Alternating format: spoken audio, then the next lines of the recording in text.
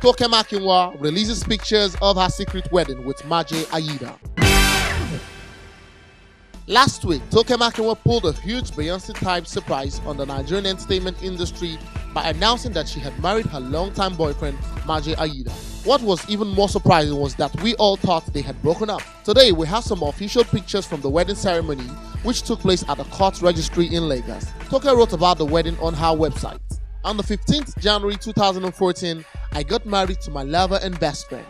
It was such an intimate event. I have stopped apologizing to family and friends who feel slighted that they could not attend. I really did not wish to keep it a secret. If anything, we would have loved to have all our loved ones there with us. This was our registry, and so much had happened between Maje and I in the last 3 months. Plus, it was such a huge surprise, I had no clue. I hate surprises, but I must say, this one knocked me out of my element because I usually suspect something is happening. I am not fully over it yet.